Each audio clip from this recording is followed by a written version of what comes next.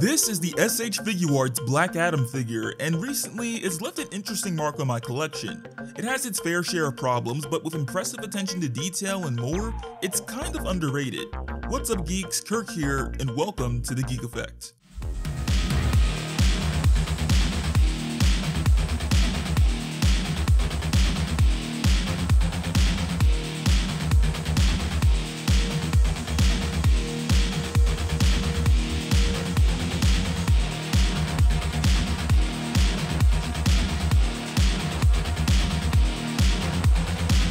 So in 2022, The Rock joined the DC Extended Universe, transforming himself into the anti-hero Black Adam and changing the hierarchy of power. Things will never be the same, because the hierarchy of power in the DC Universe is about to change. Or at least that was his plan until James Gunn hit us all with a refresh.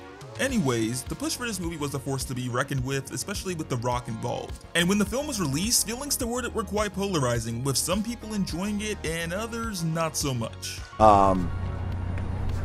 It's the biggest piece of dog. Usually, when it comes to major comic book films, action figures are not far behind, and in this scenario, McFarlane Toys was ready for their release. But about a month later, Bandai announced they'd be stepping into the ring as well with their own Black Adam figure. When this figure was first announced, there was a lot of excitement, but some people were not as enthusiastic, just like the movie. When I first saw it, I was just surprised they were actually making the figure. It caught my attention as well, but not enough to make me want to buy it day one. It wasn't until reviews and toy photos started coming out that my interest grew. Luckily, the team at Bandai did send this figure to me to review, so let's take a look at this figure. Before we dive into all the details of the figure, we need to get through the fancy packaging. I've reviewed several SH Figuarts now on the channel, so a lot of the design choices here feel very familiar, but I'll still mention everything, especially for those of you new to collecting. For starters, I love the theming of the packaging, which seems to take inspiration from Black Adam's suit, with the color scheme being black and yellow. There are also symbols and lightning effects littered all over the front and sides, and the usual things like the movie logo, Tamashi's shiny still equality, and a shot of The Rock wearing his suit while looking like he's about to bring on a world of pain. You can see the figure through the plastic window shaped like a lightning bolt, and while some may not think much of this, I love the creativity of the window's shape. It definitely gives the packaging some extra character. The box also features several pose examples for this figure, one on the side and the rest at the back of the box. Many of the SH Figuarts boxes I've unboxed have been very slim, but this one has a bit more depth to it due to what's inside. Inside the box we have this clear tray storing the figure, several accessories to customize the figure's appearance, and Black Adam's cloak, which we see him wear earlier in the movie. There was a promo image of this figure using the cloak, but for some reason they didn't showcase this on the back of the box. I think they should have swapped one of the poses with him wearing his cloak instead, because this is an important piece to mention the figure has. It also wouldn't be a true Figuarts experience without their handy instruction manual listing every piece included and how to use them. We'll return to the accessories later, but first, we must change the hierarchy of our collection with this figure. This marks my introduction to SH Figuarts DC figures, and you might be wondering, why choose Black Adam and especially The Rock's rendition? The movie wasn't the greatest, and James Gunn has zero intentions of continuing The Rock's story, or at least that's how it seems for now. Nonetheless, there was something about this figure that drew me in.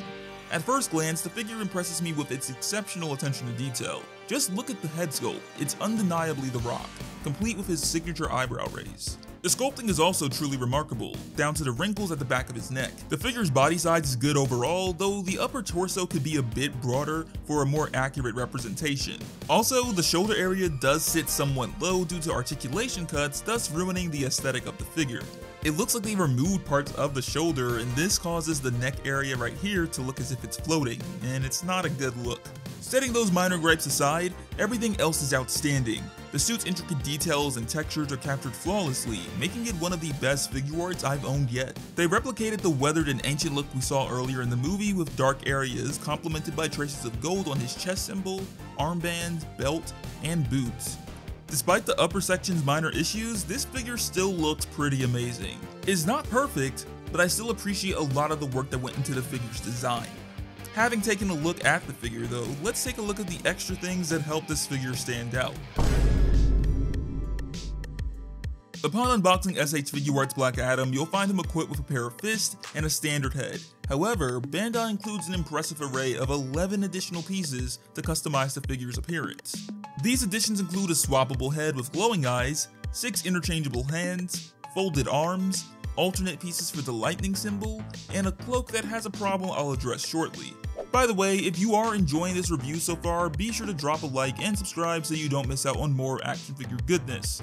The powered up head is easily interchangeable and looks good, but I do wish they used an angrier expression for the mouth instead of reusing the same facial features from the first head. Slight adjustments like that can make a world of a difference on a figure. The additional hands offer versatility for display, featuring arched fingers, open hands, and relaxed hands, perfect for various poses and actions. For example, these relaxed hands are perfect for smacking some sense into opponents. I'm gonna put some dirt in your eye. Tell him the man in black sent you. Moving on to the folded arms, attaching them involves detaching the articulated arms and connecting the folded arms to the shoulders. While it's a cool feature, some may find the process a bit finicky, not to mention the right shoulder piece moves more than the left, though this is less of an issue since the arms are meant to stay in this position. For the next set of accessories, we have the alternate symbol pieces, adding more color to the suit.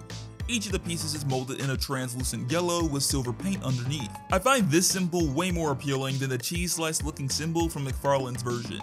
You can even replace the top piece again with this one that has lightning effects attached to it. A piece like this is great to have because you can show off some of the character's powers when using the charged up head. But they should have included some other lightning effects for the hand since we see him do that a lot in the movie. Finally, the soft goods cake offers quality material and articulation thanks to an internal wire. However, there are design concerns. The tattered edges appear overly clean compared to the movie's natural weathered look. I'm not particularly fond of this because it looks like someone used craft scissors and called it quits. And then there's the hood problem. Despite the wire inside, it doesn't sit down properly due to the excess fabric at the back, and this is a problem many collectors who bought this figure complain about. When you looked at the promo images that had the hood on, it looked fine, but when you have it in hand, it's a whole nother story. I think I'll be looking into some custom options instead to satisfy my expectations. All in all, the figure's accessories provide exciting customization options. It's just certain design choices, particularly with the cloak, that are bothersome. Something a lot of you have been recommending to add to the reviews is size comparisons. SH Figuarts Black Adam is about 6.5 inches tall, which makes him taller than a lot of the characters I'll show beside him. Kicking things off, we have Black Adam next to SH Figuarts Friendly Neighborhood Spider-Man. Next we have him beside SH Figuarts The Amazing Spider-Man. Bringing in some anime action, we have SH Figuarts Son Goku Superhero. And wrapping it up, we have the Mafex Captain Marvel from Avengers Endgame. Hopefully this does give you an idea of how this figure looks beside other characters in your collection, but now let's see how it holds up to the final test. Articulation makes or breaks an experience with an action figure, and this one is alright. It's not the worst thing ever, but there are a few things I wish were better. Starting from the top, here is everything you can expect. Rotation and tilt in the head, plus movement at the neck. The joint in the neck lets you tilt the head this far back and forth, and this far side to side. But the problem here is the tight dumbbell joint, which makes the base of the neck move first, and still leaves you adjusting the head, which you wanted to do in the first place. Both Black Adam's arms can raise this high, cross over the chest with butterfly joints, and rotate at the shoulder and bicep. They also have double jointed elbows and wrist with swivel and tilt. For the midsection of articulation, there's a diaphragm cut and waist cut on a ball joint. This allows for some excellent tilt going back, but when crunching him forward, I do wish there was a little bit more range. Also, the symbol piece at the bottom will start to pop out if you push forward too much. This seems to be more of a problem for the original piece that was on the figure rather than the alternate one. The leg articulation is as expected, but there are a few limitations. The legs can be raised to this height, but the right side is restricted by the belt piece, and they also move outwards as you lift them due to the parts covering the gaps. But there is a solution to the problem. Around the time everyone got this figure, I watched a The Amazing video in which he recommends removing these extra pieces by popping off the legs to improve the range of motion. Doing this actually works in your favor, giving you access to the drop-down joints and a better range of thigh swivel.